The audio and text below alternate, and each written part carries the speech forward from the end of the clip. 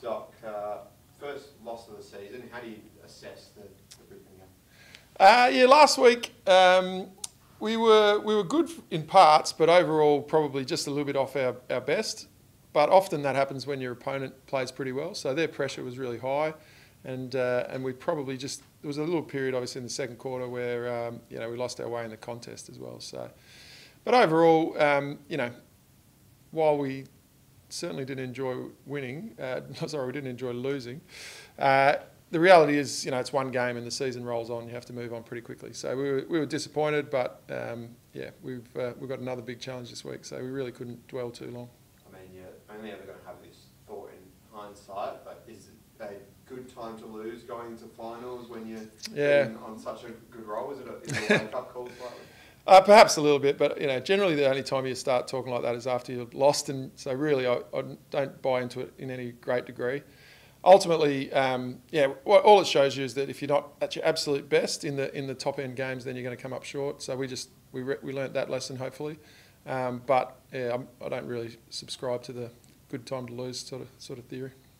Sarah Allen finally coming back. How big of a boost is that? Yeah, so that's massive. Obviously, our vice captain and just such a reliable player over such a long time.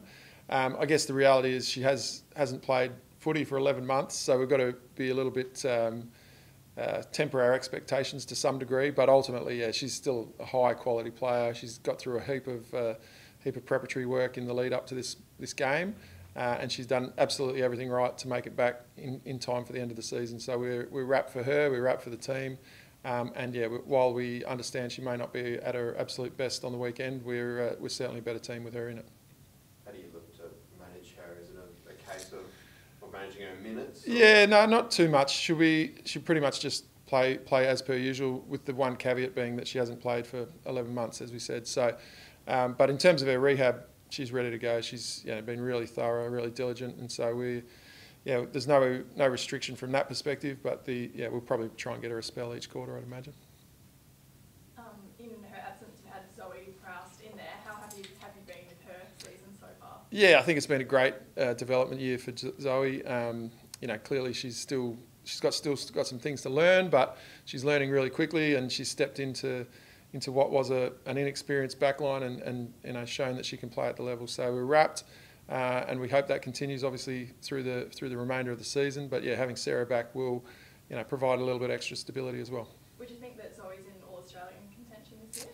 I don't know, to be honest. I'm probably the wrong person to ask. I watch our team really closely, and usually the one's coming up a little bit. But I wouldn't have an idea across the league, to be honest. But she's had a great season. She's been really consistent.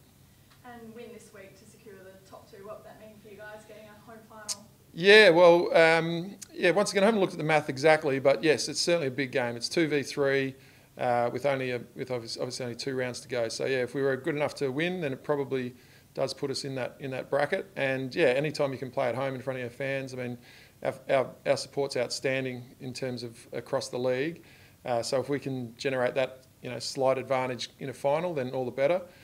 Equally, if we have to travel, so be it. But probably more for our supporters and our fans, we'd love to play at home for sure.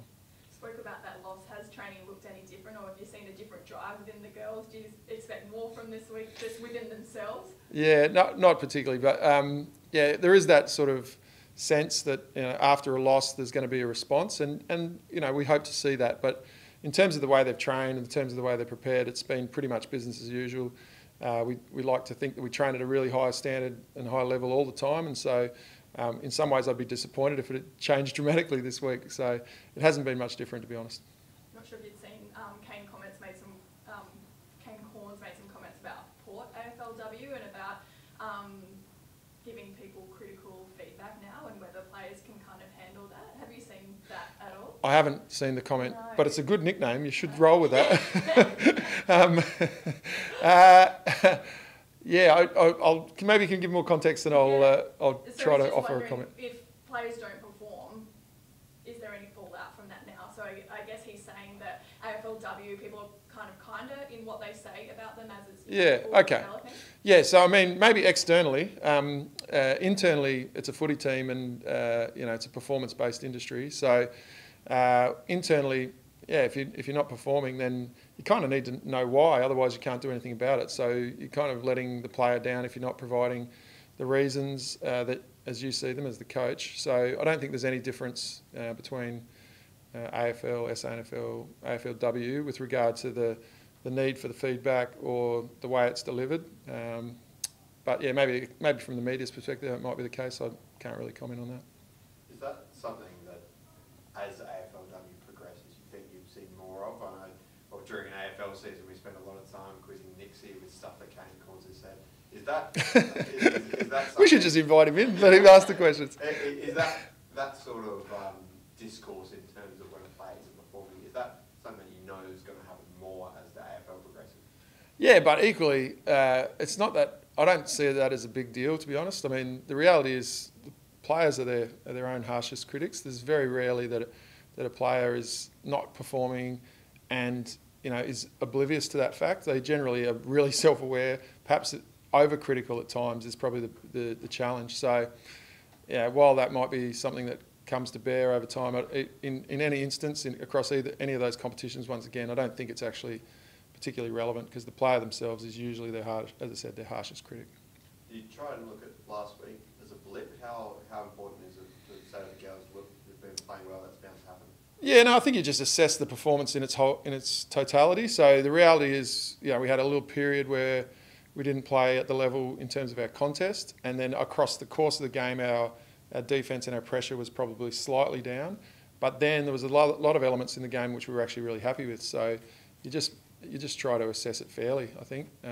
Address the pieces that you're not happy with, and make sure you don't forget all the good stuff that you've done as well. I guess externally, we look at your season and how well you guys are going. We think of premierships and what you guys can do. Internally, is that something that you talk about? Obviously, you're going to play finals, but are you very week to week, or is that something that you have? I think anytime you're in the comp, like at the start of the season, you're trying to win. That's the reality.